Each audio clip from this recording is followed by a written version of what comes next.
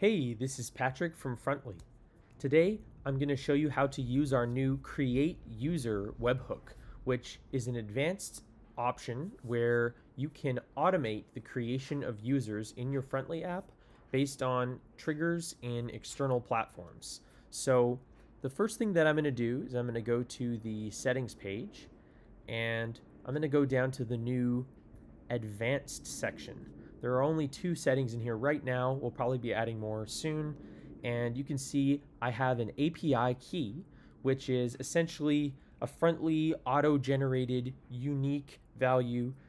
Mine says ABC123 for the purposes of this demo. Yours will be much longer and much more random and is essentially a secure password that you should not share with anybody, because this is the password that is going to need to be passed in the API request to authenticate with your Frontly app and confirm that you have the right permissions to create users in your app who will then be able to log in on their own. So this is really important. If you've ever used an API key anywhere else, it's the same idea. So be careful with this API key. You will be required to use it when you create your request in this third-party platform, whatever you're using to trigger an event, but otherwise keep it secure and safe. Now, as one more layer of protection, this allow create users webhook toggle must be turned on for each individual app that you want to enable this feature for.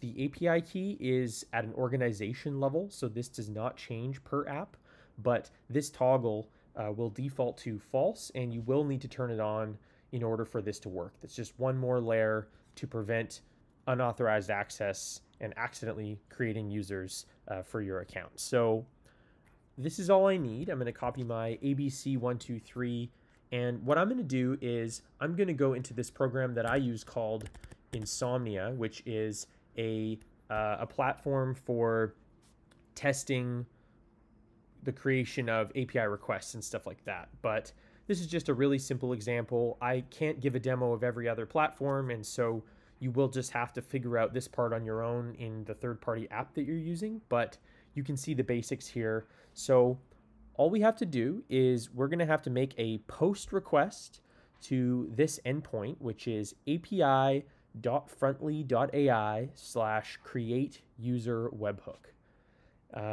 That's the whole endpoint URL, and then there are some optional and required parameters. You can see here I've already filled mine out. So these are the 6 parameters that are going to be sent in the post request body. Keep in mind, this is an advanced feature, so if you're not familiar with API requests, this may not be the feature for you, but if you're familiar with APIs, you should find this pretty easy, and you'll be able to trigger creation of users from automations and other platforms. So the subdomain is just the subdomain of your app. You can find that on your settings page. This is something that you probably would have set. And then there is the email, which is the email of the new user that you're trying to create. Of course, this should be unique. If this email is not unique for your particular app, if that user already exists, then this request will fail. Now, first name and last name are not required, but password is required. Finally, API key, which I have copied and pasted from my settings page. That's the final thing that I need to put in here. So first name and last name are not required, but you can send them in if you have that information. You can also optionally send any of the custom user fields that you've added to your Frontly user model. So that's on the users page. If you've created those custom user fields, you can pass those in, and those should be saved as well. So last but not least, I'm going to run a test here. So I have a email address called patrick+test1@frontlyapp.com. And if I go back to my users page, you can see I just have one user right now. And so I'm going to hit send.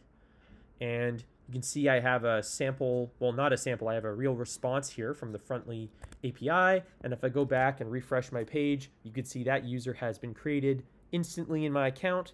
And now if I wanted to go log into my demo account with that email and password, it would work. So that's all you need to know. It's actually very simple to set up. relatively if you're familiar with APIs. And we do have documentation outlining the basic steps and the parameters, which you'll be able to find in our Help Center. Thanks for watching.